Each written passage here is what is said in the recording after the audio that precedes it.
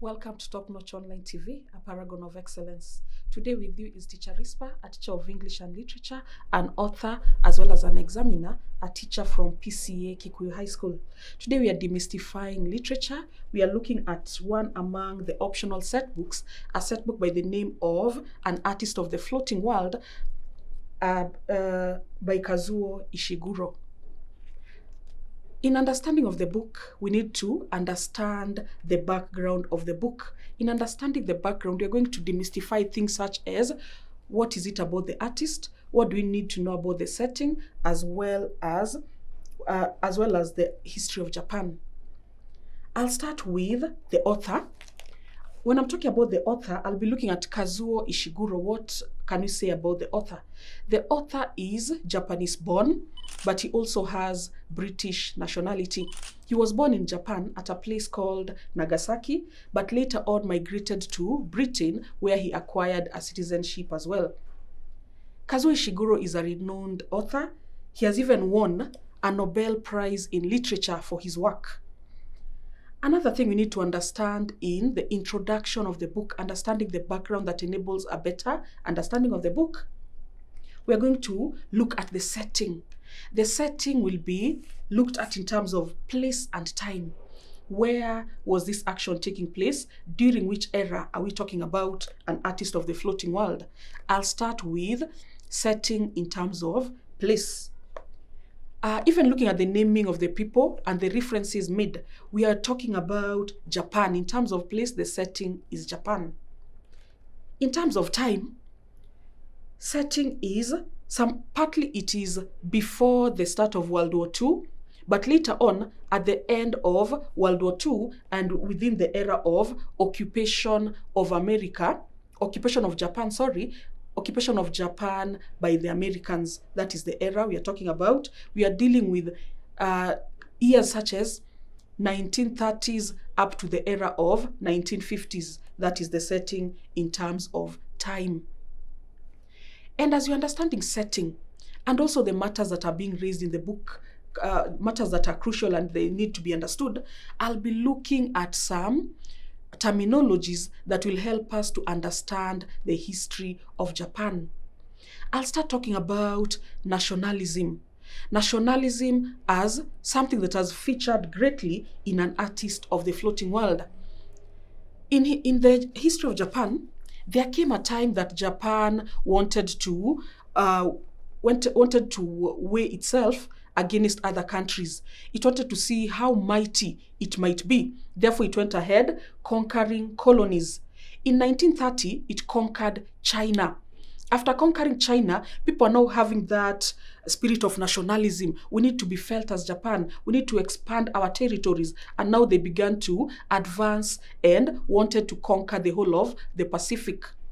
This did not settle well with USA. And at a certain time, as Japanese were getting aggressive and they want to conquer their neighbors, there was the era of World War II.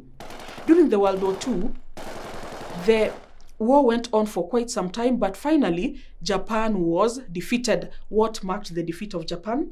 Japan was defeated after USA used the atomic bomb on Nagasaki and Hiroshima, bringing an end to the war, with Japan having to retreat. So when you're looking at this book, when you're studying the book, we are about to see some people that were inciting the younger generation, the Japanese people, to go into war and conquer other territories. And it looked like something desirable, something good back then. But now after they were defeated in the World War II and they had to surrender, what happened is that it was now looked at, these people who were inciting them to go to war, they were now looked at as political suspects. They had led the country astray. Some of them even went ahead, admitted their involvement, but others did not want to be known that they were involved in inciting Japan to go into war. That is it about nationalism. Another thing we need to be aware of in the history of Japan, we are looking at an aspect that we call harakiri. Harakiri will also be featured within the book. Harakiri is an aspect that can be described as honorable suicide. Among the Japanese people, it is not frowned upon that someone takes their own life so that they can save the honor of their family. Instead of bringing embarrassment to your family, and then you take your own life, it is considered an honorable act. Therefore, harakiri will be referred to as, can be defined as honorable suicide. Another terminology that will enable us understand even the setting of the book. There's something you're calling the occupation era. The occupation era came in after the Japanese surrendered. Upon the Japanese surrendering, now America made Japan to become its own colony. Therefore, the rules that were being applied were the rules that were from the Americans. The Japan are now working under the Americans. This is the era during which the story is featured. The Americans have taken over and they're now the new masters and they are wielding power over Japan. That becomes the occupation era that was running from around the end of World War II, 1945, towards the 1950s. And once the Americans took over, they even went ahead and freed China. They now gave freedom to China. China had already been conquered earlier on by the Japanese. And finally, as we are looking at the introduction of an artist of the floating world, let's look at the title, An Artist of the Floating World. Looking at the determiner, an artist, we are looking at, they're talking about a specific person. A specific person who is one, the artist. Now, who's the artist? The artist refers to someone called Ono. Ono is the main character who is telling us the story from first-person narration. He's telling us his story, cutting across his past and the present, and he wants us to understand what really is influencing his decisions. Apart from an artist, we are going to look at the floating world. The book is majorly centered around the theme of art. And now this floating world, mostly during that time, they used to capture paintings that centered around a good time when people are making merry, people are drinking, people are laughing loudly. Now that becomes the floating world. Now specifically, you're talking about Ono and his paintings during that time, paintings that were inclusive of the good time they were having in the floating world. That becomes the background towards understanding an artist of the floating world. Then the author goes ahead, instead of arranging his work into chapters, he goes ahead and arranges the work in terms of time eras. The first time era, we are talking about October 1948. That should be about 3 years or 2 years, about 3 years after the end of the World War. The second chapter, we can call it the second chapter, but then it has been called June 1949. The third one becomes November 1949, and the final era becomes June 1950. If you are understanding the introduction of the book, we are talking about the era of American occupation of Japan.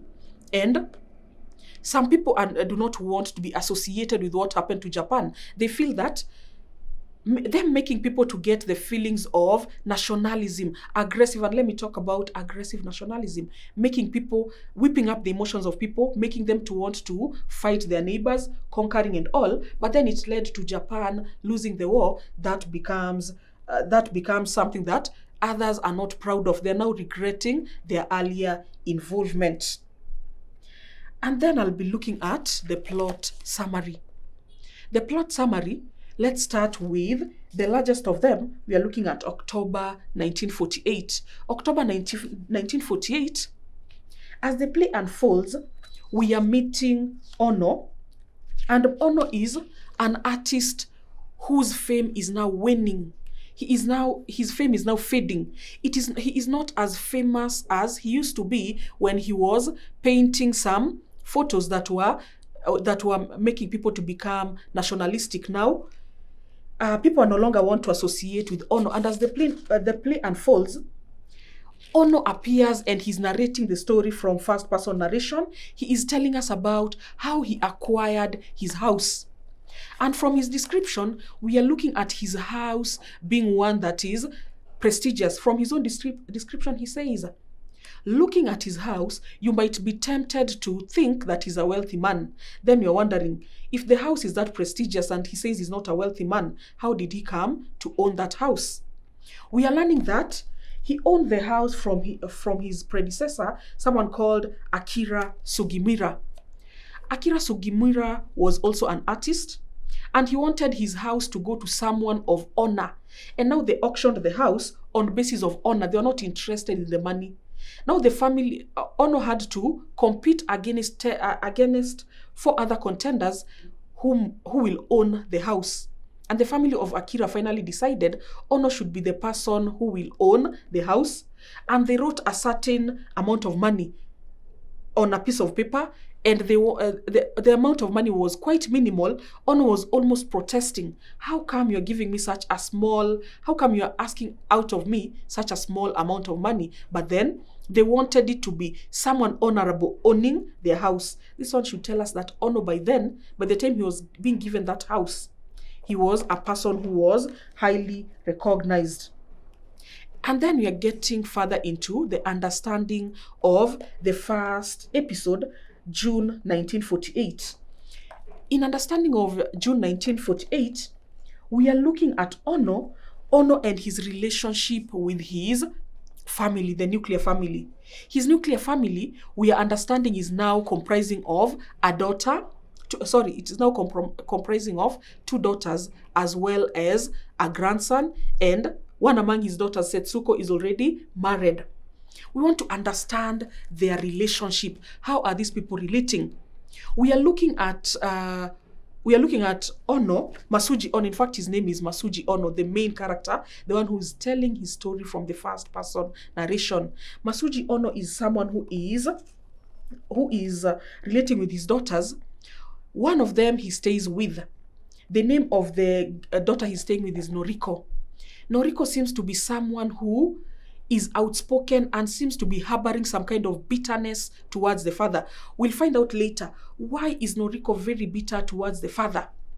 Then there's another relationship we're going to talk about. Let's talk about Setsuko and the relationship with the father. Setsuko, we are being told, they're looking at her outward appearance, and even the father and even her own father and mother, they're considering her as not being so pretty. They looked at her and they were always joking that she will bloom in the summer. She'll become beautiful later on in life. She was looking more of a boy. Maybe this might be what is contributing to her lack of confidence. She is always second-guessing herself. Setsuko she wants to say something, but then she hides it under the guise of, I did not really mean to say that. She's someone who is lacking of confidence. Setsuko is the eldest daughter of Ono, Masuji Ono, and she has a son by the name of Ichiro. Ichiro, upon coming to visit the grandfather, on this episode as it is opening, we are seeing that Setsuko had brought along her son, Ichiro, to visit their grandfather. Looking at Ichiro, we are seeing a boy who looks like he's spoiled. The kind of way he is speaking to the grandfather, keep quiet. Can't you see I'm working? That is a kind of a boy who is only 7 years old, about 6-7 years, but he is speaking to the grandfather with some kind of disrespect. I still want to talk about Ichiro. We are looking at the family. In this episode, we are looking at family members of Masuji Ono. The grandson also is embracing the Western culture. Remember by this time we are looking at the American occupation of Japan. And some people are taking to it, especially the younger generation. They're admiring the Americans. Among an example in sight, we can talk about Ichiro. Ichiro is always imitating the American cowboy. He's also talking about Hiyo, Silver. And he's trying to ask the grandfather, try to guess, whom am I imitating? The grandfather cannot point a finger at who he's imitating. He's thinking that the boy is imitating some great Japanese leader. But later on, you're learning the boy had once been taken by the parents to watch a Japanese movie, and he can't get it out of his head. He's fascinated by the Americans. He once went to watch an American movie to do with cowboys, and from then onwards, he has always been fascinated by the American cowboys. Ichiro is also talking constantly about a certain lizard a certain huge lizard that was angered into waking up. It was disturbed to come out of its slumber. And if you're interpreting the book, we are looking at the movie of Godzilla. They're talking about Godzilla, which has its roots in Japan. This is Ichiro as a young boy. I can't move away without mentioning that there's still another aspect. There's another family member who is being mentioned at the time being. We are looking at Setsuko's husband, a man by the name of Suichi. Suichi, we are being told, earlier on as he was meeting Masuji Ono, he was quite a respectable young man. But then later on, he is showing a lot of disrespect towards Ono. He doesn't even want to be in the same place with Ono. He has some kind of disregard towards his father-in-law. We are also going, as the story progresses, we're also going to see why is Suichi harboring such bitter feelings towards the father-in-law. That is it about the family. And we can also talk about two more family members that are in absentia. We are going to talk about Masuji Ono's wife, who died. And also, he lost a son by the name of Kenji during the war. Kenji had been among the young people who went into war. When they were being incited into having feelings of nationalism, they took it to heart and went to fight for Japan to conquer new territories. And that is where Kenji, the only son of Masuji Ono, lost his life. We can still look at other aspects in this chapter. We are also going to look at what is happening presently. You know, the book cuts across a flashback and going back into the present. Presently, what is happening is we are being told about a certain marriage negotiation. We can call it a miai. Miai, a Japanese word. The miai is ongoing, but then there's a family that was supposed to be engaged to marry the second daughter of Masuji Ono. And the family was Miyake's family. There was a son by the name of Jiro. Jiro was to marry Noriko, but then the family pulled out. Now there's a suspicion hanging in the air. Why did the Miyake family have to pull out? We're also going to find out the reason later. Why did the family pull out? The negotiations seemed to be going on well, but then they broke their engagement. Presently, we are having the family of Masuji Ono negotiating with a new suitor, someone by the name of Taro Saito. Now he belongs to another new family of the Saitos. The Miyakes pulled out and they did not give a very good reason. In fact, Ono, when he's being confronted by the daughter, the elder daughter, why did the family pull out from marrying my younger sister? He says, they were an honorable family. Looking at them, they could not hold a candle to our family. They belonged to a lower, non-prestigious family. That is why they pulled out, according to what Ono is telling his elder daughter. Currently, we are at new marriage negotiations. Still on the first episode of June 1948, we can look at earlier influences that led Masuji Ono into becoming an artist. We are being told about Masuji Ono, and he used to paint in secret. His father had looked forward to the fact that my son will take over the family business. The father used to be dealing with cash. He would call Masuji to his reception and he would be giving him a speech about money, showing him how to count the coins, bundle the notes. But then little did the father know, the son is not really interested in taking over the family business. The son is busy painting, and painting in secret. You people should remember that an artist of the floating world, is majorly in reference to Masuji Ono. Now I'm talking about an incident that shaped his path into becoming an artist. His mother had reported to the father that your son intends to be planning on taking painting or being an artist as a career path.